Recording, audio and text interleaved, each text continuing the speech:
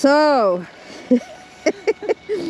this is lesson 4 of 4 for recall, and we put him on a long line because even though Tony doesn't like using long lines, and neither do I, to be honest, sometimes you just have to because the dog's just too busy flouncing around. So this is Triff, and we're trying recall. Hopefully we will get an improved recall rather than another failure.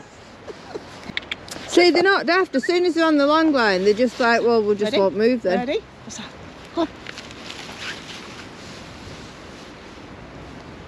Good. Triff. Good boy. Good boy. Nice. Good boy. Oh. This is why I don't like long lines. It's alright, if it's when it wraps around a couple of legs that it can be a bit dangerous. Yeah. But if that's the case, we'd have to just drop the line. I know, see, this is why I don't like them. They're not easy. Call him while he's sniffing. Triff. See, way too long. 3 calls. Because he ate his treat, didn't he? He's not still looking for his treat. He ate that. Oh, did he? I thought he was still looking for it. Yeah, no, he'd ate that. Yeah. So that would have been a fail. We don't reward fails. No, you can call him. Step on your line so we can't go further. So you don't win anything for that. So you see, just by changing where we were, changing location, he wasn't even, what, 10 foot away from you, and he's totally blanking you for a sniff. Come on, come on, come on. Yeah. No. No.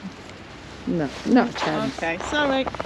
You don't naturally come out with your dog and stand still, do you? No, exactly. None of it is natural behaviour. See, we cannot possibly replicate a walk without doing the walk. Yeah. But then with the long line, what happens is to get wrapped up on stones, trees, everything. So you can't. It's not real life at all.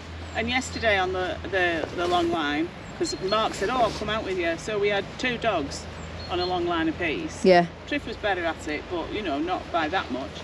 Not him and his and they were getting it wrapped around each other. Yeah, yeah. Like, that's where it gets dangerous. As well, like I said, I'm not too worried if it goes underneath his legs like it has now. Yeah. It's when it wraps around 2 legs. Yeah. That's what I don't like, because you think if suddenly they run off, or we have to stomp on the line for something, it's I mean, spin the little legs as well. I know you've got. But also you got rope burns. It's just not ideal, is it? No.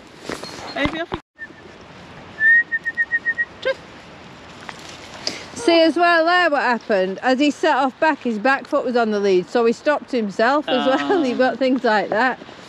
There we go. Call him. Triff. He's literally stood right at the side of you, and look, the scent's got the better of him. Yeah. Pull him towards you. Triff, come on.